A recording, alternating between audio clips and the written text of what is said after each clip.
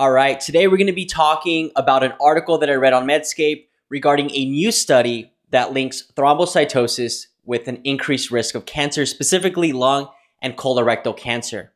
Now, before we get into the topic today, before we get into the discussion, I just want to make sure, or I want to do a quick announcement regarding the board review course and the pharmacology review course. Now, if any of you are interested in doing a free trial, you can do so on the website. That's learn.physicianassistantboards.com. I recently added that feature for those of you who are interested in the board review or the pharm review, but wanted to give it a try first. So that feature is now available. If you haven't already done so, again, that's learn.physicianassistantboards.com. You can sign up for free. You can do a couple of free lectures. If you like it, then great. You can continue forward with the full course. If you don't like it, then I hope that the free lectures at least provided some type of value for you.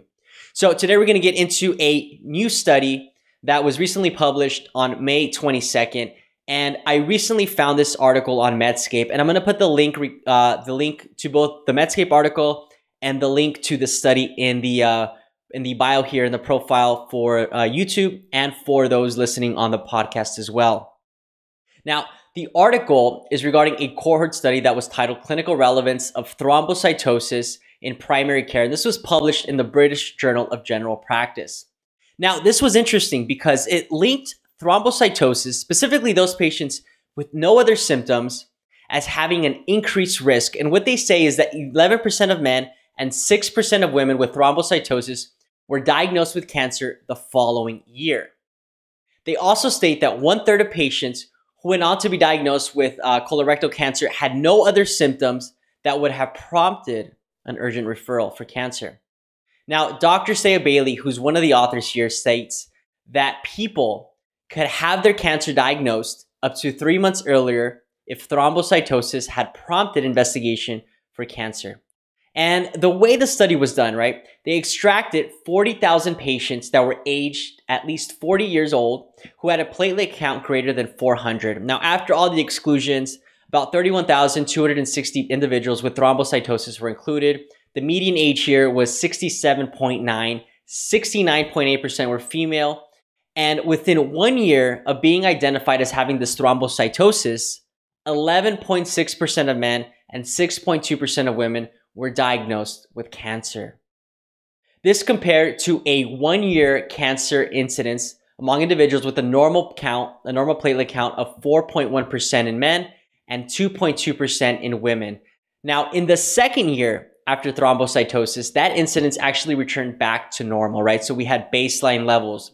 The caveat here that if a second platelet count within 6 months of the first showed an increased or stable platelet count, the 1-year incidence of cancer was 18.1% in men and 10.1% in women. Now, when we're talking about cancer, the most commonly diagnosed cancer here in the thrombocytosis group, we're going to be lung and colon cancer. So colorectal cancer and lung cancer. Now, of the patients that were diagnosed with lung cancer, 35.7% of those had no symptoms that would have prompted any type of urgent investigation. And in the colorectal cancer group, 32.9% of those patients had no other urgent symptoms other than the thrombocytosis. So what this study here is stating is that thrombocytosis alone, although it's not considered a risk factor, but thrombocytosis, a platelet count of over 400, could be the only clue to lung cancer, could be the only clue to colorectal cancer in those patients who are otherwise asymptomatic. And what they're trying to investigate is why these patients, now there's a couple of theories that were thrown out on the article, none of which seem concrete by any means. Again, this is one study looking at this. This doesn't mean that everybody who has an increased platelet count of 400 should undergo colonoscopy. This doesn't mean that anybody with an increased platelet count should undergo CT. But this is one study. It's interesting. It's something to keep an eye out. It's a data point, right? So take it for what it's worth, but I found this very, very fascinating. If you have any opinion, I'd like to know actually your opinion. Are you using platelet count as an indicator in those patients that are asymptomatic? Are you seeing that these patients have an increased risk of cancer? For those of you working in oncology, do you have any type of viewpoint? Be very, very interested to know. If you guys like this, please hit the like button. It really, really helps. Subscribe to the YouTube if you haven't already. Subscribe to the podcast if you haven't already. This way you guys don't miss any episodes here.